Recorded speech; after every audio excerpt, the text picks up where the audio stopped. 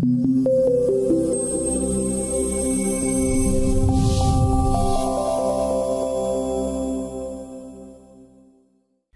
this video we'll create a frame and panel assembly. We've already got a door on this cabinet and it's selected and showing in green. Now let's go to the Properties menu, Structure, Edit, and click down here on Assembly.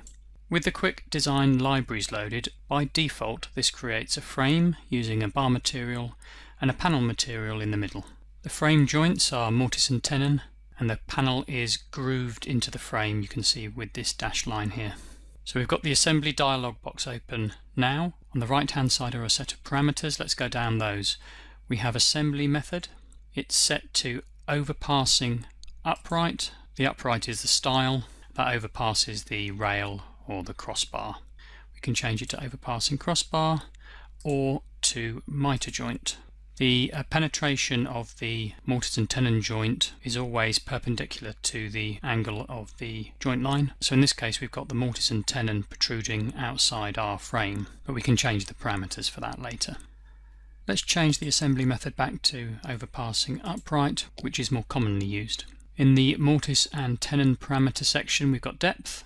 That's the penetration of the mortise and tenon. Let's change the depth to 40 and we can see that tenon is now that little bit longer. The thickness is the actual thickness of the tenon. If you uncheck this box it defaults to the total thickness of the frame. Let's leave that at 8 mm. The shoulder, let's zoom in a bit. The shoulder is this distance from the edge of the frame to the tenon. So let's change that to 15 mm. We can see that the shoulder is larger, the tenon itself has got smaller. The alignment refers to the position of the tenon within the frame. It's centered at the moment. Let me show you that in wireframe over here, 3D.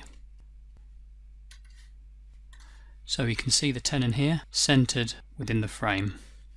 If I go back now to edit the assembly again, we find it in the Properties menu. Click on the three dots and Edit.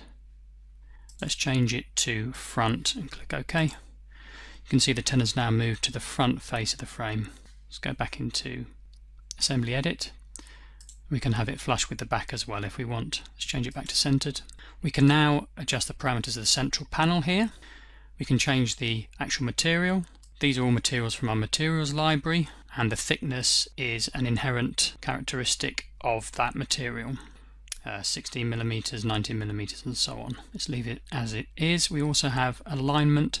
That's the alignment of the panel in relation to the frame. So we can have it centered or front here, which means it will be flush with the front of the frame, or back, flush with the back of the frame. Let's leave it centered. We can also independently adjust the material for the upper crossbar or the upper rail here. It's a bar material at the moment. We could change it to a panel. If it's a panel material, I mentioned the thickness is an inherent part of that material. So that's defined when you define the material. The width, though, you can change directly here.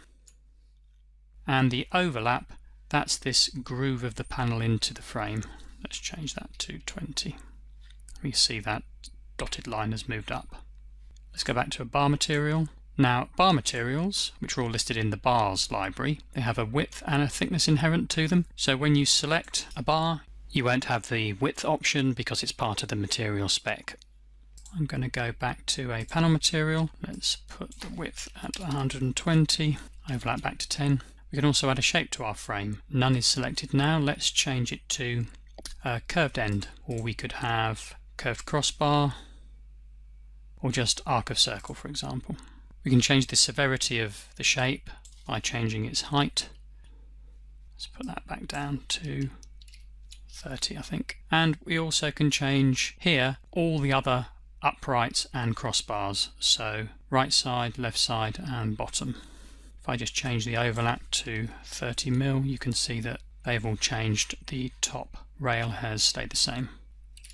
Here we can add intermediate crossbars. Let's put one in, and now we've got some extra parameters for that. You see it pop in here. Let's change its distance from the top to 200 mm. If we want to change the overlap or material, we have to do it up here. Now if you want even finer control, click down here on Display Advanced Parameters. This opens up every single structural element independently. We can edit each of them in turn. So if I click here, we can see the right style selected or the left style. We can put more intermediate crossbars in, and we can also here in this advanced dialog box change the orientation of those crossbars. Let's click OK and take a look at it in 3D. I'm going to right click on the 3D window and click center and reposition it, and let's view it in solid frame. We changed just this top rail to panel material. Let's change that back because it doesn't look very nice. Click on the three dots, edit, and our upper crossbar here. Let's put the material back to bar and take that curve off. OK. Just a couple more things to show you quickly. Over in the properties menu, you can also adjust parameters of each individual structural element here. So we could open up the intermediate rail and change its material. Or we could go and have a look at Central Panel 2 and actually click Structure Edit inside that to create another structure on top of this structure. Let's put another assembly item. Bar materials here, let's make them a little bit smaller. Click OK. So we've got another frame effect applied again. So you can see the structure assembly feature is, very powerful to create some really varied designs. Final point, over in the quick design toolbars, here we can delete the structure that's selected, which is just this second one. Select the whole door, delete the structure there. And now, as we have no structures, we've got a new icon, apply a library structure here. Let's click on that, and we can select from a range of pre-configured structures, click apply, and that loads up. And we can then go and edit as before. Thanks very much for watching. Goodbye.